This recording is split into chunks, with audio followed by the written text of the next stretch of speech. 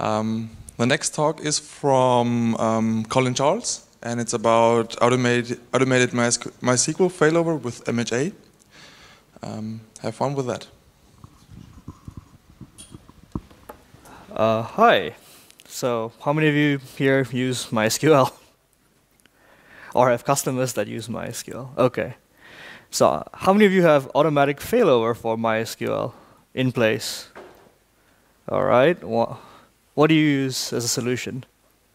We tried several, like now we have Cursing pacemaker. Okay. That's a fair Linux HA. Someone else, I thought I saw a hand go up here. MMM, okay, that's from Multi-Master, okay.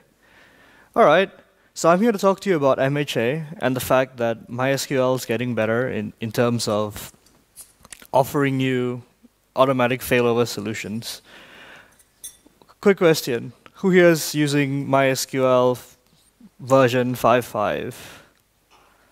And when I say MySQL, I mean Percona Server, MariaDB, the works. Okay, anyone using 5.6? All right. With 5.6, how many of you, do you turn on GTID, Global Transaction ID? Yes for one, no for the other. Okay. Anyone using something older than 5.5? 5.1? 5.0? Wow. Anything older than 5.0? Okay. That's a good baseline for me to know exactly what people are using. Good news is everything I talk about will work with things even older than 5.5, so 5.1 is supported as is 5.0. Who am I? I work on MariaDB. Have you heard of MariaDB before? Anybody heard of it before? Yes, maybe. I work on MariaDB at SkySQL. Previously, I used to work at Multiprogram. I was a partner there, and we merged with Sky. And long before Multiprogram, I worked at Sun because Sun bought MySQL. And the speaker earlier mentioned where he was from. So I'm from a country that you probably have heard of a lot of recently in the news. I come from Malaysia. So I heard Snickers, so I presume you've heard of it. I've had quite extensive MHA experience since 2011. I also contribute patches to it. A lot of it was, my first start with MHA was to get it running instead of just Linux on Solaris. Does anybody here use something but Linux? Okay, good. This is a good crowd. And SkySQL actually helped me work on MHA because I used to do non-recurring engineering work to extend it for their customers. My aims are pretty simple. I'm going to talk to you about why MHA, what it does, how it does it really. When you want to integrate it with something like Cursing and Pacemaker, it's entirely possible as well, so you can use it for virtual IP takeover. So you don't have to put that in scripts. Who uses MHA is probably pretty important as well, because you don't want to use something that some only tiny company uses or nobody uses for that matter. And then we talk about, is fully automated really a good idea? And also giving you best practices from what the industry actually uses now. How many of you have bought this book before, High Performance MySQL? All right, it is truly a really good book. In the 3rd edition released in 2012, there is no 4th edition in the works, despite the fact that this is now outdated, because MySQL 5.6 is here, MariaDB 10 is here. But in that book, they only gave one paragraph to MHA because they didn't really have too much experience with people using it in production. There were people using it in production, they were just not talking about it. Anybody bought the MySQL High Availability book? Okay, not as many as the high performance one. That's also a pretty good book. There is a 2nd edition coming out. I technically reviewed it. Unfortunately, the book is mostly only focused on Oracle technologies. So things like MySQL Fabric, MySQL utilities. It doesn't cover what's available in the community like MHA and so forth. There is no MHA manual besides the wiki page that exists on Google Code. But first, I presume everybody here knows what MySQL replication does, right? Yes? Okay. You have single master, multiple slave architecture. This is MySQL replication. It's not Galera, where every node... Anybody heard of Galera cluster before? Okay, most of you. Anybody using Galera cluster? One person. Okay.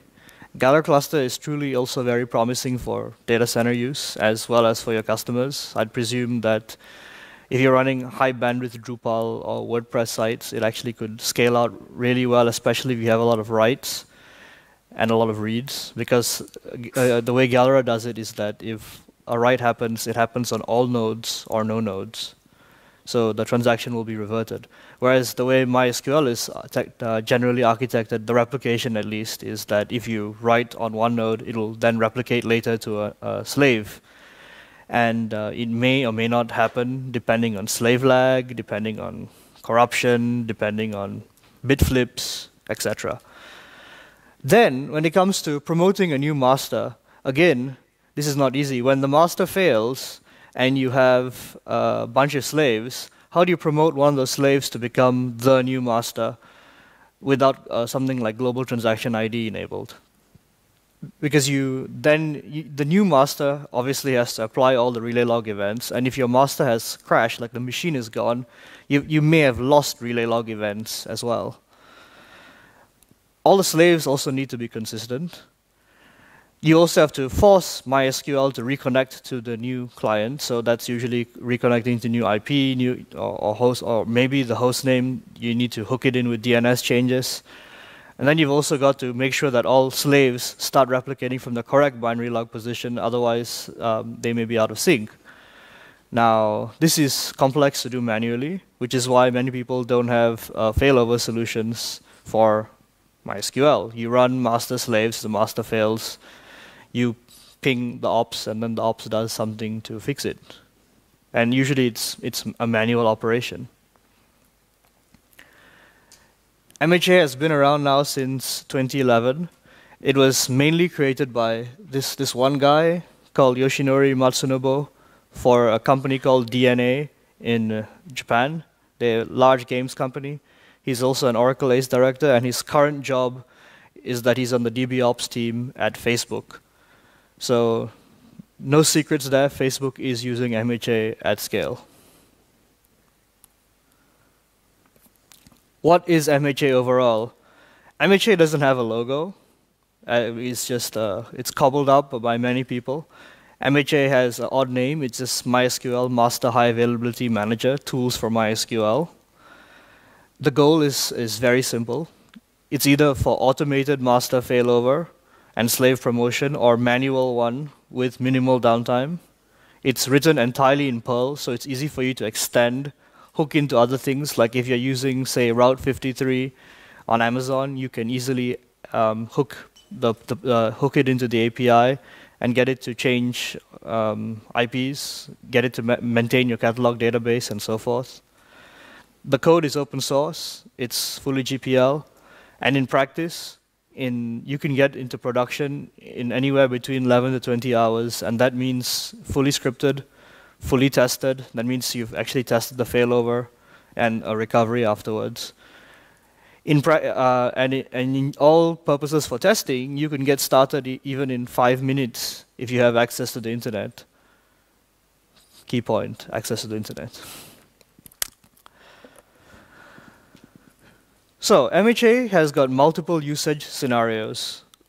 The first one is automating master failover. In case the master has died, it'll promote the slave to become a new master. There is also another option where you do scheduled online master switching. And why would you do that? Why would you actually want to do a failover, a scheduled one? Because maybe your master hardware is behaving badly, the RAID controller's battery is dead, you're upgrading MySQL. I mean, upgrading MySQL is not an in situ operation. Maybe you're detecting memory leaks. Maybe you want to do alter table, and online schema changes are still very rudimentary inside of MySQL 5.6. MySQL 5.5 didn't even support online schema changes. 5.6 has online DDL operations. This is also true for MariaDB 10. But for DML operations like and for varchar extensions, these are not supported inside of MySQL 5.6. They come in MySQL 5.7. So you probably want to make use of services like PT Online Schema Change, Oak Online Alter, and so forth. But you can't do this online. You have to actually get your master switched over for your purposes. Also, maybe you just want to use MHA for failover, but for virtual IP handling and takeover, you'd like to use something like Pacemaker. The Linux HA toolset is perfectly suited for this kind of operation. Overall, MHA has multiple uses. It has multiple modes of use. And you can use it with or without global transaction ID, where global transaction ID is something you only get in 5.6 and greater. As I said before, master failover is generally hard because MySQL replication is asynchronous. There is a semi-synchronous plugin in MySQL 5.5, but not many people generally use it. Anybody here using the semi-sync plugin for 5.5? Do people know there's a semi-sync plugin for 5.5? Yes. Okay, so MySQL 5.5 and greater actually has a semi-sync plugin, which we'll talk about in the next slide. But the reason why master failover is hard is because if you have ID 10 on your master and your master is dead, and slave 2 has a copy of ID 10, it's easy to replicate and identify unsent events to slave 1 and slave 3. However, if your master is completely dead, as in the hardware has failed, not MySQL has crashed, you may suddenly lose ID 10, and then you have to decide, do you want automatic failover where ID 10 is now lost, and you don't even have that on, say, slave 2? Because you then have to reapply this when it connects back to the topology later again. These are things you have to think about when you're doing automatic failover, which is why at places like Facebook, they decide if they want to do automatic failover or not. Semi-sync replication is kind of handy, because if for some absurd reason your master crashes, MHA can't save the binary logs, and the data is lost, as I said. But if you have semi-sync enabled, generally you have got very minimal risk of the binary log only existing on the master, because it guarantees that at least one slave has received the bin log event.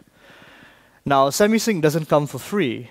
To guarantee that one slave has received the event, naturally there is lag.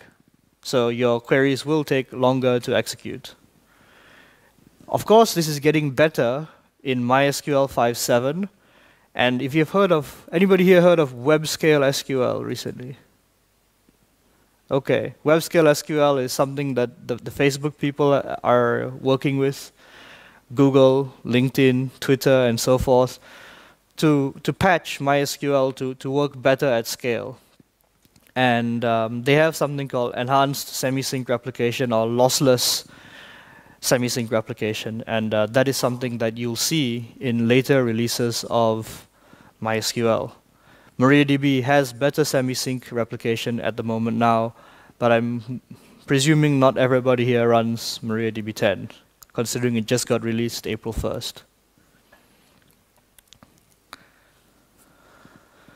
So typically, MHA will monitor your replication topology. If it detects a failure, it will switch to a candidate master, which you can specify. And otherwise, the most current slave will become the new master if you don't specify a candidate master. MHA checks to see if it fails to connect to a master up to 3 times. This is configurable as well. Maybe you want it to fail longer. Then it will run change master on all the slaves to the new master. And then it'll print to standard error. And optionally, you can set it to email a report to an address. And then it stops monitoring the topology. So each monitor node can monitor multiple topologies, obviously. But MHA will stop when it's decided that the failover has completed. This is actually done by design, not a software fault, so that you can go in and look at your topology fix it, and then start MHA back again. So from the previous graphic, what MHA does is it just promotes something to a new master, and then it does change master.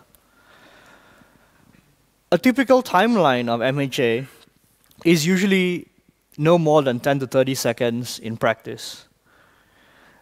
When I say 10 to 30 seconds, I'm referring to the fact that a lot of this failover happens within your data center. So if you are using something like EC2, I presume this would happen, say, all in the North Virginia location for, say, EC2, not when you're using it across, say, North Virginia and Singapore.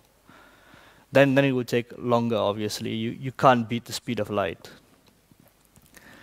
Typically, within the first 10 seconds, master failover is detected.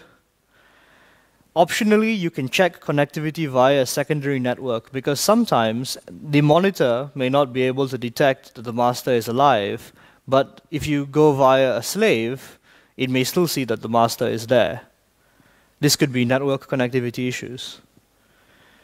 Optionally, again, there's about 10 to 20 seconds to power off the master, and this varies depending on the hardware you have. And why would you power off the master? Because you want to shoot the other node in the head. You want to ensure that suddenly the master doesn't show back up again and cause havoc to your topology, which can happen.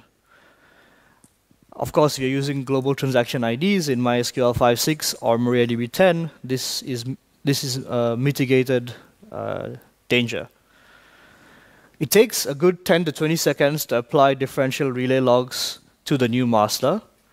So when I say 10 to 20 seconds, we're looking at a relay log difference or lag of up to even 100 megabytes in size, which is pretty large. And in practice, we've seen that it takes no more than 4 seconds at DNA, usually less than 30 seconds. In my experience, we've seen usually around 10 seconds for a full automated failover. It's pretty quick. MHA works by saving the binary log events from the crash master. It will identify the slaves. The monitor will identify the slaves. Then it will apply differential relay logs to other slaves. And that's actually the secret sauce. Then it applies saved binary log events from the master, promotes the slave to a new master, and then make sure all the other slaves replicate from the new master. It's pretty simple. Using MHA requires 0 changes to your application. You, of course, have to make sure your application is now writing to a virtual IP. So typically, your app will write to a VIP. MHA will require you to have another instance for the manager. This is typically something that you could run in, say, a VM. You shouldn't run this on the same master or slave, obviously. But if you're testing, maybe you can do that. But seriously, you should have a dedicated VM or machine for it.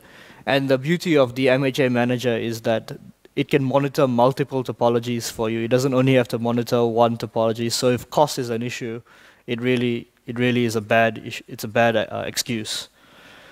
Also, MHA doesn't build replication environments for you automatically. That is a do-it-yourself sort of thing, which is pretty easy when you're dealing with MySQL.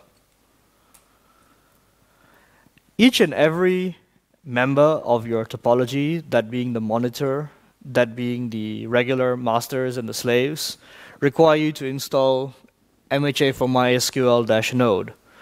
There are Debian and RPM packages available for all popular Linux distributions. It's relatively easy to install. I wouldn't do this manually unless you're running on Solaris. MHA node consists of 4 tiny applications. Save binary logs basically allows you to save and copy the master's bin logs for MHA to deal with. MHA deals in its own directory, so it doesn't actually affect your main MySQL directory. You apply differential relay logs, will find the differential relay logs events and apply missing events. And then there's purge relay logs, which, as it says, it just purges relay log files. There is a fourth file called filter MySQL binlog. It is now obsolete and is not used by MHA, but is shipped in the event that you want to trim rollback statements from binary log events. But this is deprecated because MySQL binlog, the tool MySQL binlog version 3.3 onwards already supports this feature. Typically, if you're using MySQL 5.5 or even MariaDB 10, you've got like version 3.3 of MySQL binlog. If you use MySQL 5.6, you have version 3.4 of MySQL binlog because it has binlog backup streaming. So, the MHA manager server is just a monitor server, as I said. This is, however, your single point of failure. So you can have multiple monitors if you'd like. Keep in mind that if this does fail, your application topologies continue working. The only thing that basically happens is that automatic failover is now gone. But overall, if this fails, it's not a huge deal. MHA Manager obviously has a lot more dependencies. It has something like 30 different dependencies from cpan. But if you install MHA for MySQL Manager, it will pull it generally all in from either you can pull it in from cpan manually, or you have packages. RPMs have plenty of packages for the cpan libraries, as to some extent do the devs. If you want to do this in an offline format, I can highly recommend a tool called cpan Mini and Mini cpan from Randall Schwartz. You can actually take cpan offline. And why would you use this in an offline fashion? And it turns out that people do run MySQL in an offline fashion with no internet, especially in defense. I don't know if any of you deal with defense in the data center, but they seem to be really paranoid about being off the internet, off the public internet. Configuring MHA. For simplicity's sake, we just call it app1.cnf. You can call it whatever you like. And the reason why we call it app1 is because you have app1, app2, app3, app4, and so on. There's also a global configuration file. We ship samples for all of this, which should be able to be quite easy for you to get started if you download it and read the documentation. So this is a little small, but the slides will be available. Up there, you don't need to specify if you're using a master. MHA will detect that it's a master. MHA, however, doesn't detect automatically the rest of your topology. And this is something like Galera cluster. If you specify one extra node, Galera can auto-discover the rest of your topology. MHA doesn't do that with regular MySQL replication. You can set an option, candidate underscore master equals 1. So you set priority. That basically means that would be the default. Maybe you have a more powerful machine. Maybe that slave is as equivalent to the master, for example. However, if there is massive slave lag, it will actually not be the candidate master, where massive slave lag is defined as more than 100 megabytes in the logs. Of course, there is an option to override that also. If you are replicating for geographical purposes outside of, say, one data center, and this is very common for disaster recovery and so forth, you can always set no master equals 1, and this is always respected. Even if this happens to be the most current slave, it is always respected.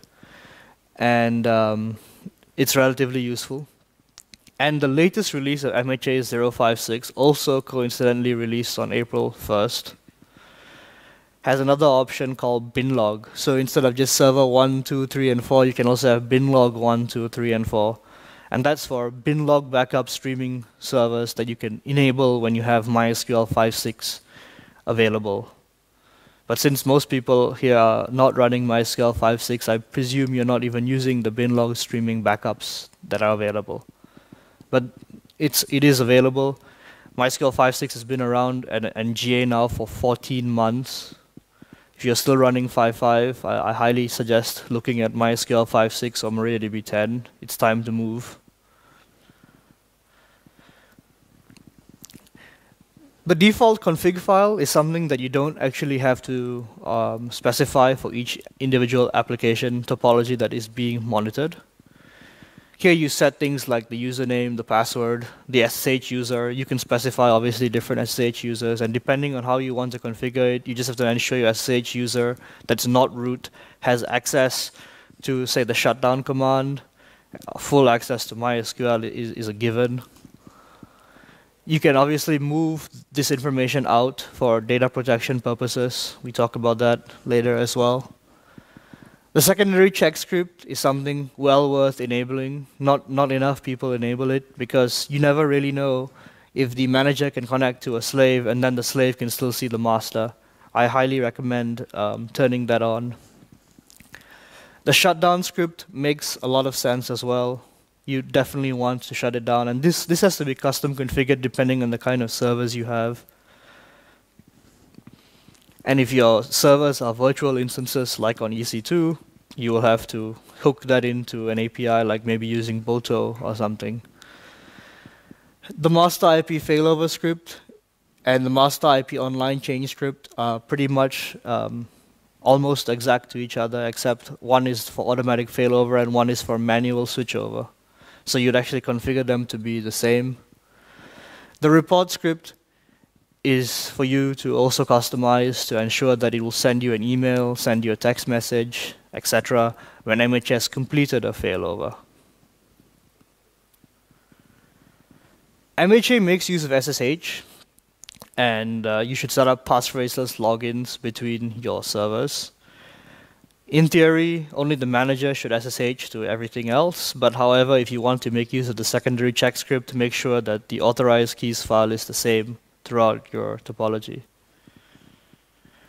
Master HA check SSH will ensure to see if your SSH topology is correct. Can all machines SSH to each other?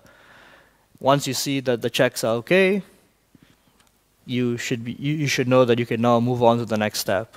This is relatively easy to do, obviously. Now, this is the one that most people fail at, is when they run master HA check replication for the topology and then they don't see that the replication health is okay. If you don't see this message, MySQL replication health is okay, MHA is guaranteed to fail even if you somehow manage to coerce it to start. It shouldn't start, but sometimes being Perl, you'll edit it and it'll start. Common errors include the master binary log position is different, and this means you have some kind of replication drift. Maybe the read privileges are not set. Maybe you're using multi-master replication without read-only equals one set. MHA doesn't do multi-master topologies. That's what MMM does, but MMM is very fragile. If you use MySQL 5.6 though, or MariaDB 10 with global transaction ID, this sort of thing becomes a lot more sensible, where you can have more than one writable master thanks to having a unique transaction ID that is global. To run the MHA manager, you just basically say master HA manager, and then you again point it to your application config file. If there are errors, they are printed to standard error by default. You can obviously set this to also log to a file, manager_log in the options. You would be smart to use something like daemon tools when you are in production. So run this through daemon tools so that it will always constantly run. It's easy to roll this with Chef or Puppet, and there are sample Chef or Puppet scripts that you can roll with daemon tools available online with the package. Anybody use something besides Chef or Puppet here? No. So MHA, if you did all that correctly, is actually really easy to start. You can run these commands in less than 5 minutes on, say, 3 VMs, even now, with internet. So, the master IP failover script is something worth looking at and configuring, especially if you're going to decide if you're going to use a global catalog database, where you now maintain a map between application names, the writers, and the reader IPs, or if you're going to use Pacemaker to do the virtual IP takeover. Either way is supported by MHA, but the easiest way to get started is, of course, to use a catalog database, because setting up Pacemaker and Linux HA is generally quite complex. A shared virtual IP is really the easiest to implement, as I say here. And you don't have to do many changes. You just have to add a short little line to master IP failover. But if you're going to use Pacemaker, you have to also configure the HA resources as well. The master IP online change script is pretty much the same as the previous script, except that this is really just used for online maintenance. And when you're using it for online maintenance, you can set master state equals alive, equals dead, and so forth. And MHA will then execute flush tables with readlock, because this is a planned failover. In a non-planned failover, there are many ways to kill MySQL. Someone could have kill -9 did. MySQL could have segfaulted. Maybe the machine has died. It's impossible for MHA to then execute flush tables with readlock because the master is gone. So this is a much safer way, but this is something that is also for planned maintenance. And eventually we will also improve this to have backup locks available that Pacona Server 5.6 ships, which we don't turn on now because nobody else ships it. Testing a failover is crucial. I definitely say run master HA check status. You can kill MySQL via kill -9, issuing a kernel panic. You can shut down the server, gracefully even. And you will see that MHA goes through a failover. You're more than welcome to parse the log. And upon completion, as I said, by design, it will stop running. If you want to do a manual failover, and this is very typical if you're going to do a schema change.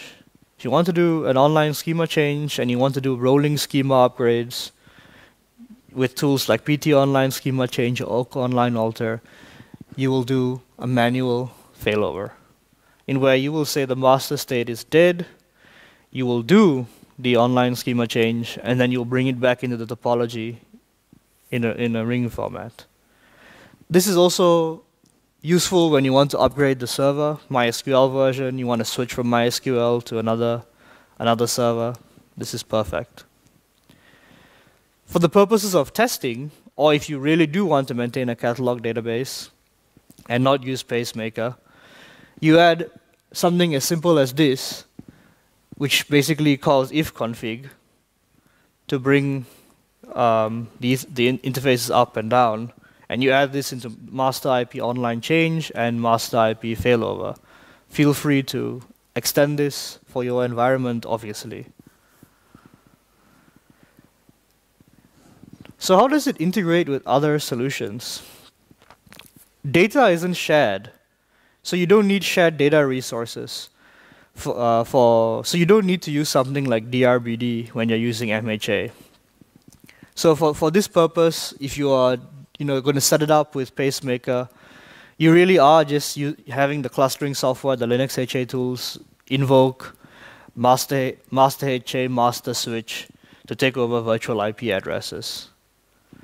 Now, to install Pacemaker on Linux, and if you happen to use Red Hat Enterprise Linux 6, which is the latest, you'd actually have to use the CentOS packages because Red Hat charges you huge chunks of money to buy their HA add-on.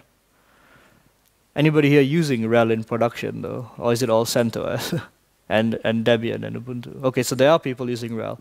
So the easiest way is to use the CentOS packages, which seem to rebuild the Linux HA stack. You need to configure HA resources, something similar to that.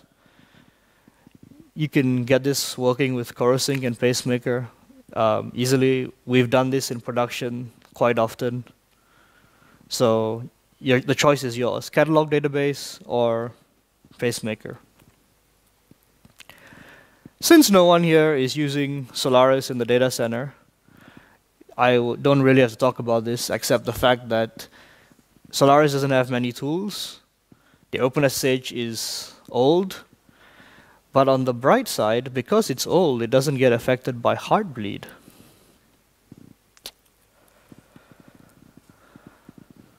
So, what about replication delay? 100 megabytes is the key. If MHA notices that the slave is behind by 100 megabytes, it is never the candidate master. If you really want it to still be the candidate master, and when you do that, let's say you have the logs are behind by 150 megs, it's just going to take a lot longer to apply the differential relay logs, and it's going to make your failover take a lot longer. So you really want to set candidate master equals 1 to a slave, and you think it may lag, you want to set check replication delay equals 0 as well. So MHA knows that you will, no matter what, you want that slave to always become the master. This is important because slave lag is a common problem in the MySQL world. However, if you're using MySQL 5.6, there's something called multi-threaded slaves as well as parallel replication. Now, the performance is better than regular single-threaded slaves. But if you compare the performance to MariaDB 10, MariaDB 10 literally gives something along the lines of a 9x performance improvement on parallel replication and multi-threaded slaves. So what that actually means in reality is your slave is basically as fast as your master, if not faster, because of the multiple threads that are being opened. So if you have a high bandwidth environment, that may be worth looking at. And it's likely that MySQL 5.7 will get these improvements too. But MySQL 5.7 is still probably quite some time away out, maybe a year out even. You can integrate it with PT Heartbeat if you also like to check replication delay. This is not really required unless you want additional checks. I'm sure many of you use the Percona toolkit, have heard of it before at least. Now, if you're testing MHA, I suggest that you're SSH user and you install this as root. But if you're deploying it, I suggest you have a user that has appropriate privileges depending on what you want it to do. Be it control MySQL, or be it shut down the machine as well. My advice is make sure SSH works on all hosts, not just from the monitor to all hosts, but between all hosts. You generally may face issues with putting plain text passwords inside configuration files. Like typically where we deploy a lot of this in, say, Korea, they have data protection laws. I'm not sure what the status is here, but you can't put plain text passwords in config files. There is an option for an initconf load script, which you can then seriously restrict the permissions on that file and just let MHA read it. So it is still on disk, but restricted. Each monitor can obviously monitor multiple topologies. So that's why I say app1, app2, app3, app4, and so on. Standby masters. So many people in topologies don't only have one master and many slaves. Many people have one master, a standby master, and then many slaves feeding off both of them. This is perfectly okay. Just make sure you set read-only equals 1 on the standby master. And then, by default, if you have topologies where you have one master, multiple masters underneath that one master, and then multiple slaves underneath each and every master, which also does happen, by default, that will not work unless you set the multi-tier slave equals 1 option, and then MHA will monitor that just as well. Replication users have to exist on all your topologies, so even the candidate master. This is another way to have a gotcha. What about alternative solutions? There is the option of not using MHA and using Heartbeat with DRBD. I'm sure most of you are using InnoDB. Is anybody using another storage engine besides InnoDB? MyISAM? Anything else? No? For most people who are using InnoDB, you can obviously make use of DRBD and Heartbeat. And unfortunately, DRBD has overhead. DRBD is obviously expensive because you have a passive master. It is equally powered, and it's just passively sitting there. DRBD has performance loss because you have to enable InnoDB flush log at transaction commit equals 1 and sync bin log equals 1. When you enable that, you are guaranteeing the D in ACID, the durability of your writes. How do you guarantee the durability of your writes? You have to not every time there is a write, you have to call fsync. Fsync calls are generally quite expensive. So the general way to mitigate this is to use something like group commit in the binary log. Group commit in the binary log basically means if you have anything more than 3 parallel running queries, instead of calling fsync 3 times, it will group those commits and call fsync once. And this increases tremendously, so group commit performance is generally amazing as opposed to not having group commit. So again, you want to use something like MySQL 5.6, Percona Server 5.5, Percona Server 5.6, MariaDB 5.3 onwards. And MariaDB's group commit, and again, MariaDB is generally leading the way in group commit, so every time MariaDB makes a new release, group commit performance is better as opposed to regular MySQL. And Percona will usually port the group commit fixes. That's how they got it for Percona Server 5.5. So if you are going to make use of DRBD, or even if you're not, running replication with group commit enabled will enable you to turn on InnoDB flush log at transaction commit, as well as sync bin log equals 1. Then there are alternative solutions that say you don't have to use this synchronous replication or semi-synchronous replication. There is MySQL NDB cluster. Anybody here use NDB cluster in production? No, okay. NDB cluster is not InnoDB, so that's a huge disadvantage. And NDB cluster happens to also require a minimum of a 5-node setup, 2 data nodes, 2 SQL nodes, 1 monitoring node. And it just doesn't work out of the box with many apps easily. As I said, it's not InnoDB. InnoDB is probably the most well-known out there. There's also Galera cluster and its variants, MariaDB Galera cluster and Percona XDB cluster. This is a great option because it is still InnoDB. But scaling out more than, say, 12 to 15 nodes has shown the general contention because you're writing to all nodes as opposed to just one node.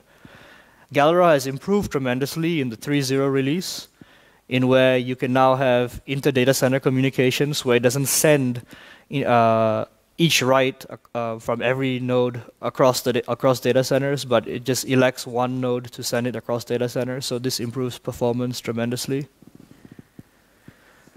There is Percona Replication Manager, which is being improved. It has got a huge amount of tie-in with Linux HA, and also a lot of code from MHA to help. And then there is a Tungsten Replicator. Has anybody heard of Tungsten Replicator before? Okay, one person's heard of it. Tungsten Replicator basically replaces the MySQL replication layer with its own replication layer. Usually the packets are, the replication packets are about double in size of regular MySQL replication packets. And what it does enable, though, is replication to things like Oracle, database back and forth, Postgres, etc. This is a completely third-party solution, and most of it is open source, but the deployment tools aren't, so it's not something I am too hard on about. Now, if you are using MySQL 5.6, and at least some in the audience are, and only one has turned on GTID, you can make use of something called MySQL failover. It comes as part of MySQL utilities and only works with, obviously, MySQL 5.6 GTID turned on. MHA works with everything, even without GTID. Here, the target topology is very simple. It's just one master, many slaves hanging off of it. You can't have master, multiple masters, multiple slaves, no multi-tier options.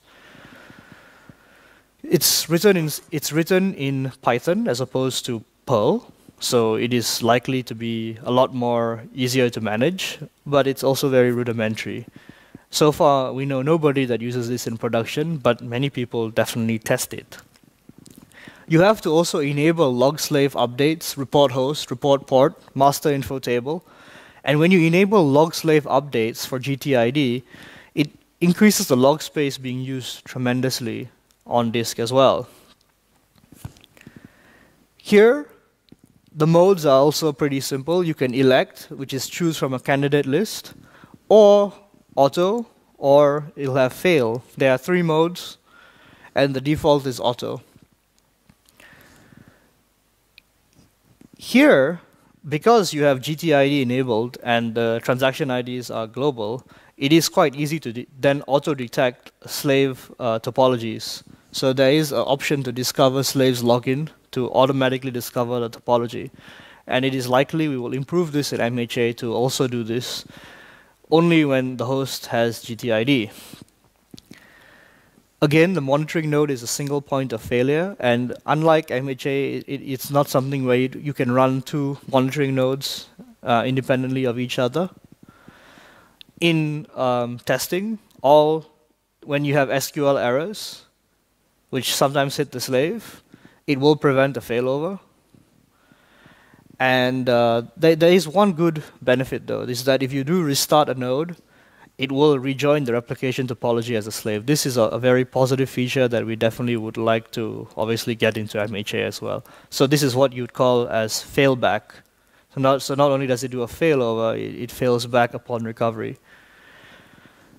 The problem with GTID, though, is that all your masters and slaves need GTID enabled. So upgrading is not easy because your entire master and slave topology needs to be restarted at the same time.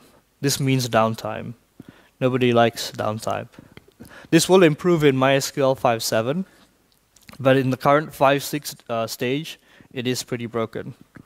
And GTID has bugs. Like in 5.6.10, when you reconnected to a master, it basically scanned all the binary logs. So in 5.6.11, this was fixed, so just scan the head. But scanning the head also takes minutes.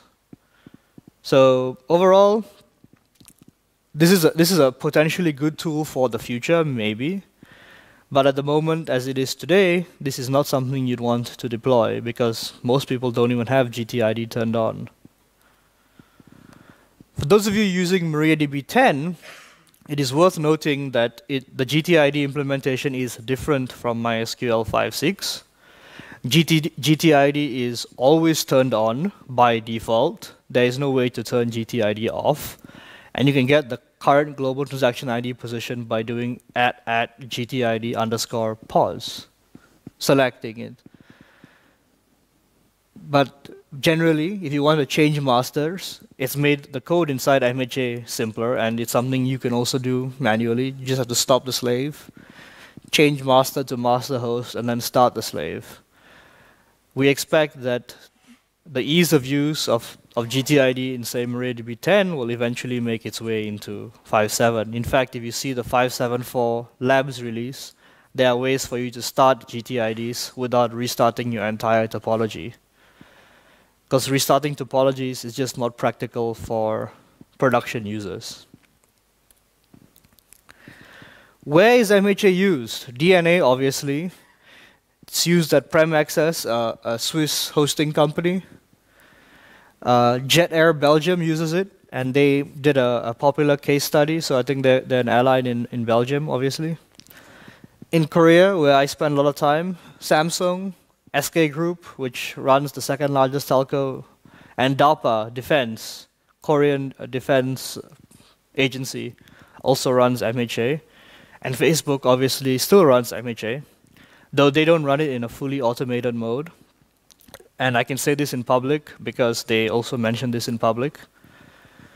When they detect a failure, they will notify ops, and the ops will decide to wait or failover. Because if it's just a reboot or a crash, at most this is a 20-minute downtime, which is easy for you to wait. I mean, if you are the user, when you click like, your shard just doesn't get updated. You get an error saying you can't. Please try again later.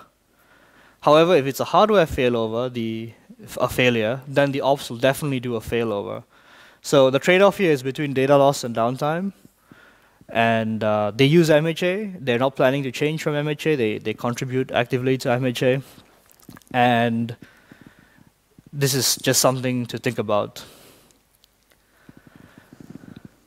MHA 056 was released literally just last week. There is quite a lot of activity on the project on GitHub, so this is not something that's like dead or created by one person or two people. There are easily 8 people now that have committed to the code base, including people at like Media Temple. So if we know that they must be using it as well if you're writing code. And Easy Flirt, is that a website in Europe, I think. MHA 056 has some interesting features. You need 0 configuration changes to handle GTID-based failover, but 056 now supports GTID plus auto-positioning enabled, so the syntax will just work. MariaDB 10, unfortunately, doesn't work yet with GTID because they were both released on the same day. You might be wondering why a lot of software gets released in the MySQL world in April, and that's because there's a big MySQL conference in Santa Clara. So we practice conference-based releases. MySQL 5.6, as like MariaDB 5.3 onwards, also supports checksums in binary log events. And checksums are good because if it detects checksum mismatch, replication will stop. It also supports multi-threaded slaves. You can have MySQL binlog, as well as your MySQL and custom locations. And 5.6 has something called binlog backup streaming server, and that is now also supported by the binlog number option. You can now obviously change variables dynamically without restarting servers. Binary log checksum is a runtime option as well, so you can force rotation of the binary log. When MHA does do GTID-based failover, it will check binary log servers. And if the binary log servers are ahead of other slaves, MHA will apply differential binary log events to the new master before recovery. When it does traditional non-GTID-based failover, it will ignore the binary log server. So the binlog server's streaming backup thing is new in 5.6. And that's something you get in MySQL binlog version 3.4. There's also an improvement in the sense that previously it just checks to see if the server is alive, but now there's also ping type equals insert, which you can set inside the configuration file. And this basically checks to make sure that the master is still accepting writes, because sometimes if it doesn't accept writes, there could be a disk error. And in the future, there's also a resource agent that you can download for MHA, that if you want to use it with Pacemaker, available at that website. I'm going to ship it inside. And also MariaDB 10 GTID handling. Is fully automated a good idea? Well, when you have a false alarm, it can cause very short downtimes. So maybe restarting all connections is probably not a good idea. This happened at GitHub sometime last year. They were using a mishmash of Percona Replication Manager, and it basically caused false alarms and then repeated failovers. And then it brought GitHub down for maybe some 6 hours, and everybody became very productive for a moment. If there are repeated failovers, by default, MHA will not allow you to do a failover. So if it detects something in the last 8 hours in its log directory, it will not allow such a thing to happen, unless you set last failover minute equals n, and n is in minutes. So by default, 8 hours. Data loss. You have to think about data loss, because if the latest commit ID is, say, 103, reader logs at 101, you have loss. Can you afford that loss? And can you afford to wait for that loss to the server to come back up and then manually apply these things? And then sometimes you got split brain because power off takes a long time. When you're using things like the cloud, powering off cloud instances is not instantaneous. It's much slower than using something like MeTool on the HPs or Telnets on the Dells. Much slower. In fact, speeding up instances are also really slow. MHA is so you have to think if you want to do fully automated or not. In all my experience with deploys and with talking to people, about half would do fully automated, and about another half do it manually. They'd get notification, and then they'd decide if they want to do a failover or not. Huge chunks of companies support MHA, so this is not just unused, unsupported software. There are plenty of automated tools you can play with. There's a Vagrant setup. There are Ansible playbooks via Palomino DB, now known as Blackbird IT. There's some video resources. If you want to see a talk by the original author a couple years back, it's about 15 minutes. Quick introduction to MHA. If you want to see a comparison between MHA and Tungsten, also another video available for you. That's about half an hour long. There are multiple there's a design document. The configuration parameters are definitely worth looking at. The use case for airline is generally quite interesting. And if you've never read about the MySQL binary log and the replication API, it's really worth looking at, because not only does it support all these wonderful things, it also allows you to push data out to Hadoop HDFS via Hadoop appliers. Facebook has managed to use the binlog API to create something called Wormhole to also push data directly elsewhere. And people like Tungsten make use of it to push data down to Hadoop. The replication API is definitely worth a read. I mean, MySQL supports getting data out via the replication API and the storage engine API. Well worth looking at those things. And with that, I have time for questions. Slides will be on SlideShare as well as the conference website. Any questions? I presume we still have at least 2 minutes. Yes? Okay, I did not 1 second, please. Oh. I did not completely understand the replication issue. We have servers where we do operations and other people do database changes. Mm-hmm. And so I'm not sure if I can run this software when I do not know who is doing schema updates at what time. So the schema updates in MySQL doesn't happen by itself. You have to use a tool like PT Online Schema Change or something, right? You're using MySQL 5.5, 5.6. Yes. Yeah. So before you want to run PT Online Schema Change, you can make use of this tool to ensure things have stopped. You need to flush the tables, lock it properly, and then only do a schema change. So it's entirely possible for you to use this tool. Okay, if I know, but you never know, it's a very big organization who's doing schema updates at what time and if they honor the replication setup. So doing a schema update, like changing things in MySQL, has never been an online operation. So it's unlikely they're adding to the database, they're adding more rows, but they're unlikely changing the entire schema, because that has never been an online operation. Okay. That's a MySQL deficiency. So, and it's getting better. 5.6 includes DDL. 5.7 will have DML, but you can definitely use the tool. Okay. Even in a big organization. Okay. Facebook has thousands of instances. The last public number was in the high 6s. I have to be careful. I can't reveal things naturally.